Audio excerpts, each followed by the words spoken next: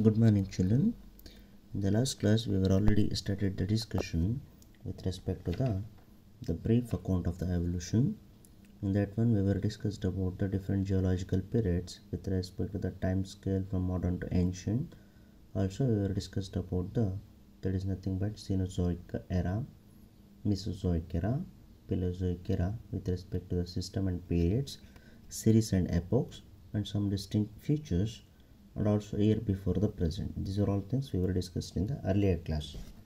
In this class, we'll continue the very interesting topic. So that is nothing but origin and evolution of the man. Okay. So here, you know very well that you must have heard about the number of cases, the man from monkey. So how this concept is arised? So that is nothing but the origin and evolution of the man. Okay, so that today we will study about in detail about the origin and evolution of the man. It has been proved beyond doubt that man shares many characters in common with the lemurs, monkeys and apes, which are included under the group of primates. So that means these the common organisms, lemurs, monkeys and apes, they shows the similar characteristics. So that's why including we are included or considered under the primates. So what are the characteristic features of the primates? The skull, isn't it? And even enlarged forehead, the nasal cavities with respect to the eyes cavities, isn't it? Eye sockets, generally the eyeballs are placed under the eye sockets, and even the mammillary glands. So these are all the some of the characteristics, so general characteristics of the primates. So that's why including human beings, lemurs, monkeys and apes, which are included, are considered under the primates. And there are evidences to show that the both apes and man have a common primitive ancestor.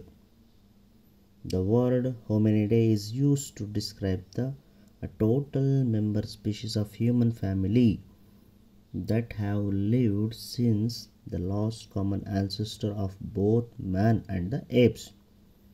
The field of science which studies the human fossil record is called paleoanthropology. Remember this one, they will ask for competitive paleoanthropology.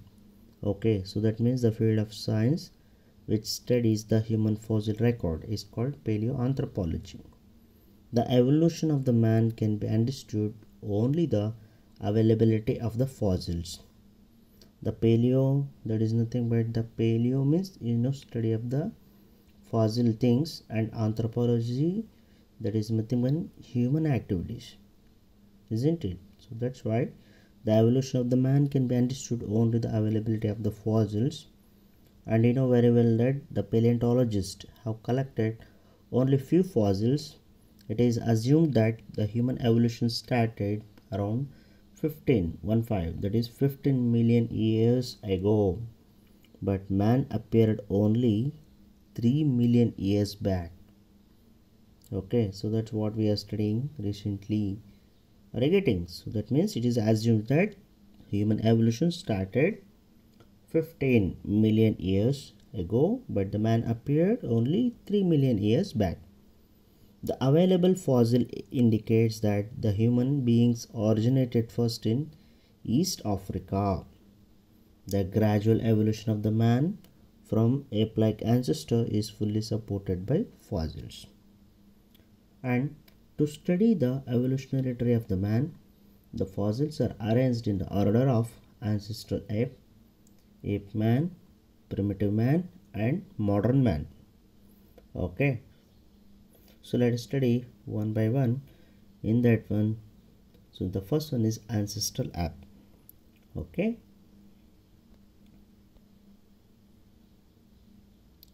while we are studying the origin and evolution of the man, the Dryopithecus and Ramapithecus, these two species which comes under the ancestral ape. Okay, so when it comes to Dryopithecus, it was an ancestral ape. They lived in Miocene period about 15 million years of ago. They were found in Asia and Europe. So that means it is the first species. Okay. And the Rhamapithecus. The Rhamapithecus found in. So that is how it will be. After the Dryopithecus, the Rhamapithecus will come. So the Dryopithecus found in Siwalik Hills of India are called Rhamapithecus and Shivapithecus. One more question also they will ask. So what is Rhamapithecus? Dryopithecus found in Siwalik Hills of India are called Rhamapithecus and Shivapithecus. Those fossils collected from Africa are called Kenyopithecus. Are you getting? Then based on the origin where they found the fossils, they named the particular species. They had the slender limb, bones and short arms, jaws and teeth were more common to the human appearance.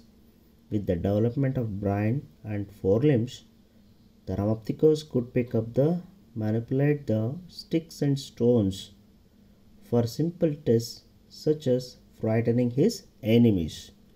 Okay, so if you see the body characteristics, as I said, they are hairy. They walked just like gorillas and chimpanzees. Okay, that is nothing but tetrapedal, isn't it? And the Dryopithecus is more ape-like, Rhamapithecus more man-like. So these are all about the common characteristics with respect to the origin. Okay, with respect to the ancestral ape, that is nothing but Dryopithecus and Rhamapithecus. So as I said, they were generally found 3 to 4. Okay, so that is means nothing but 3 to 4 millions of years ago. They were man-like, the primate in Eastern Africa. So these are all the paleontological evidences. That is nothing but skulls we got already as a paleontological evidences. They had height about 4 feet and walked upright. And this belief is based on fossils of the man-like bones found in Ethiopia and Tanzania. Okay, so this is a record based on the carbon dating. We get exactly the time period also, that is geological time scale. So here the characteristics almost all they look like the similar. I hope you can identify in the slide they have given the pictures, isn't it? So after the ancestral ape, that is the Dryopithecus and Rhamapithecus. So next one it is comes under the ape man. Okay, in ape man, so the Australopithecus is the only species which is comes under the ape man. Okay, so they exhibited the characters of the both ape and man, so that's why they are commonly known as the ape man. The ape man is nothing but Australopithecus.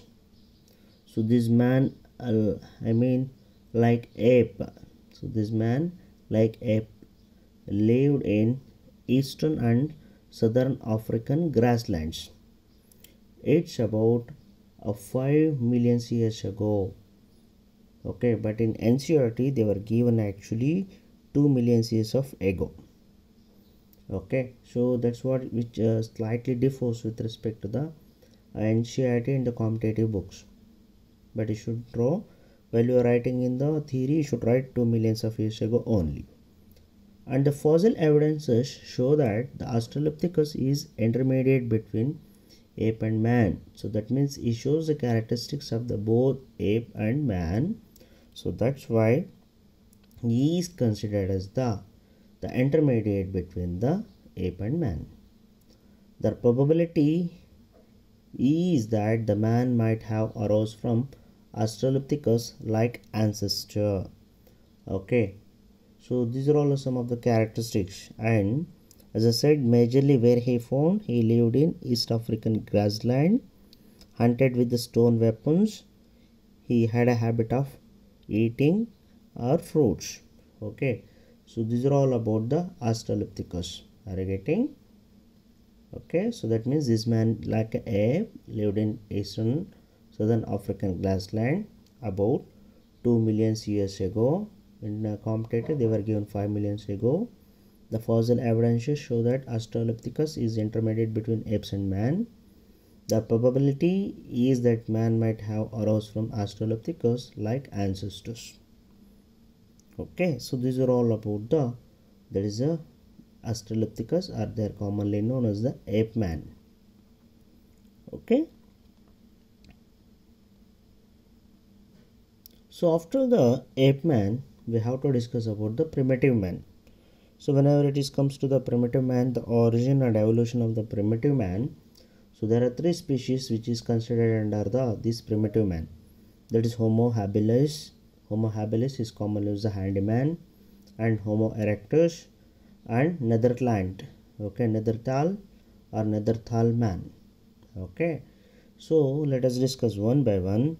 So again, the first one is Homo habilis. So as I said, the primitive man, these were the first true men as far as the fossil records are concerned.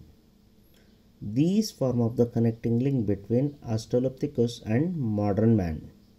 And Homo habilis is commonly known as the handyman. Okay, the earliest known representative of the true man probably lived in Eastern Africa about 2.5 lakh years back. So that is nothing but 2 millions of years ago. He was called a handyman because tools were found with his fossil remnants. So that is the reason why he called handyman. He was called a handyman because tools were found with his fossil remains. Their capacity was about 650 cc to 800 cc. That is, cc is nothing but cubic centimeters. Okay, that is nothing but the average brain size of the, so this handyman capacity was 650 cc to 800 cc and was the makers of crudely chipped stone tools. They probably did not eat meat. Okay, so these are all the characteristic features of the, that is Homo habilis, or commonly as the handyman. Okay, so if you know the, if you just note the briefly about the Homo habilis, the geological time scale is 2 millions of years ago. The first man like being hominid. The brain capacity 650 to 800 cc. Did not eat meat. Okay, so this is about the Homo habilis. After the Homo habilis, the next primitive man, Homo erectus. Okay, Homo erectus.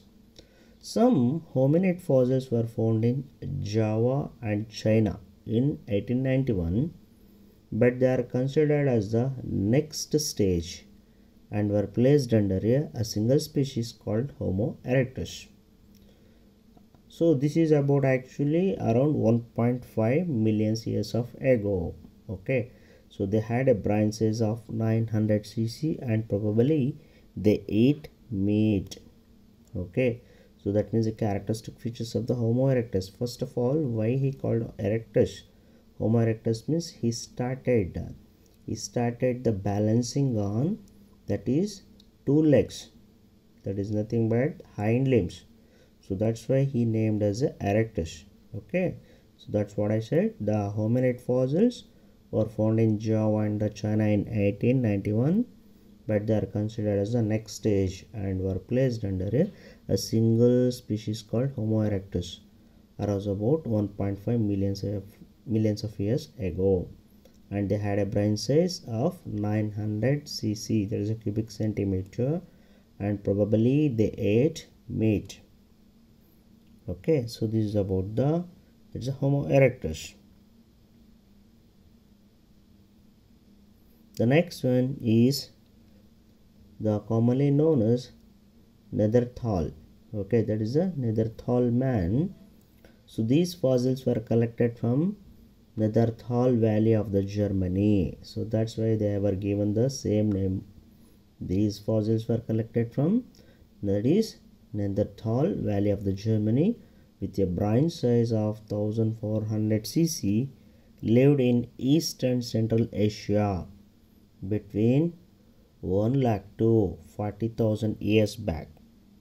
Okay, so they used hide to protect their body and buried their dead ones. See here, during the period of evolution, how he learned the civilization. Okay, is the first person or the first species. Okay, so they used to hide to protect their body and buried their dead ones. This is the evolutionary characteristic as well as the civilization. And as I said, the brain capacity 1400 cc.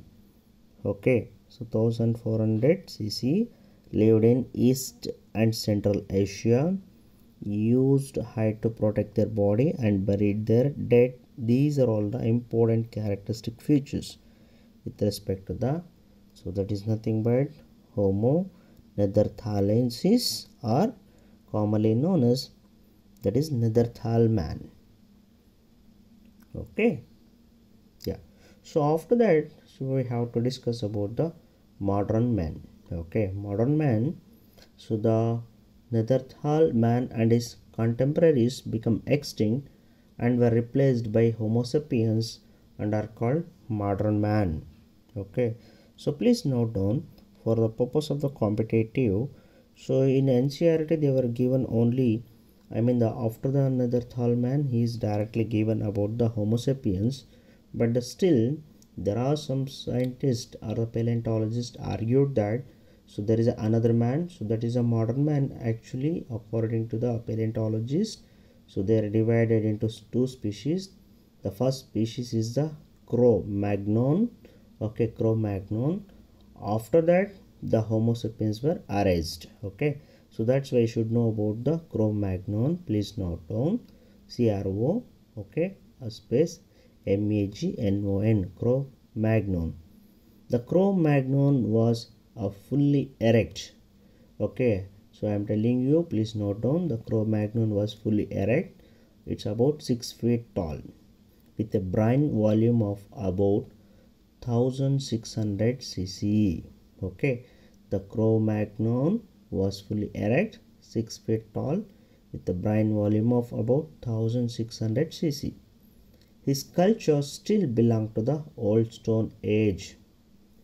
In addition to the stone implements, he used bone tools, bone needles, which might have been used to stitch the animal skin to used as a garments. The dog became his companion. Even nowadays also we can find the very nearest relationships. We maintain very good relationship with the pets. In that one, the first one is the dogs. So the dog became his companion. Okay, but still he did not domesticate food animals. He was a cave dwelling hunter and did not practice agriculture. Okay, Cro-Magnon, that is a Cro-Magnon, was actually a cave dwelling hunter and did not practice agriculture. He developed a remarkable art which was found on the cave walls. The overall pattern of the human evolution extends over a period of about 5 million years, during which Australopithecus evolved into Homo erectus, which eventually gave rise to the Homo sapiens. Okay, so this is how exactly Homo sapiens believed that evolved from the Cro-Magnon. Okay, so in NCERT they were when it comes to the modern man, they were given directly Homo sapiens, but when it comes to the competitive, you should know about the Cro-Magnon also. That's why I'm telling. Okay, yeah. So after this one, so we have to discuss about the Homo sapiens. Okay, you know very well that the Homo sapiens arose during Ice Age between 75,000 to 10,000 years ago in Africa and moved across continents. They developed cave art about 18 years ago, that is 18,000 years ago. So that means the Homo sapiens arose during Ice Age. This is very important, between 75,000 to 10,000 years ago in Africa, and moved across the continents. It is commonly used as Ice Age. Okay, then they developed a cave art about 18,000 years ago. So still we have the prehistoric cave art developed by these Homo sapiens or modern man. And agriculture came around 10,000 years back, and human settlements started. The Homo sapiens evolved into other races like, that is a Caucasoids, Negroids, and Mongoloids. That is a, they are commonly known as Mongoloids. Are you getting? So the Homo sapiens evolved into the other races like, so please note down, that is Caucasoids, Caucasoid, Caucasoid, Negroids, Negroids, Negroids, and Mongoloids, Mongoloids, Mongoloids. But the original racial traits became diluted rather rapidly through interbreeding among the extensively migrating human population. Okay, so this is very important. So with respect to the Homo sapiens. Okay, so these characteristics, see, very important with respect to the modern man. That's what we are studying present.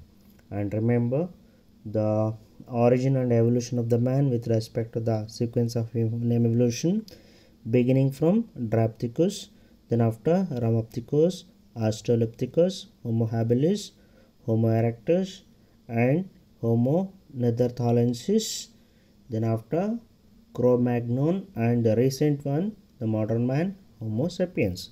So this is how the sequence of human evolution, okay, we can identify briefly. Okay, and the origin and the evolution of the man, the hominid family. Okay, so here all the different type of the skulls we got as a paleontological evidences. Okay, so here we can identify the similarities, the maximum similarities between each other. So based on this, that we can conclude that how the origin and evolution of the man is happened step by step. Okay, so with respect to the with respect to the common characteristics as well as the similarities and dissimilarities. Okay, so and remember the average brain size of the modern human tends to vary between sources, but a typical value is 1350 to 1400 cc, that's a cubic centimeters. Then the adult man, that is a adult human brain, weighs about 3 pounds, that is 1300 to 1400 gram.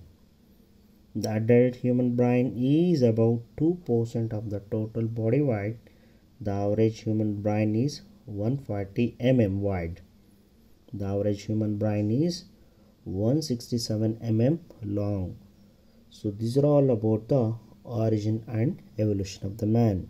Okay, see here how we can identify the comparison of the skull.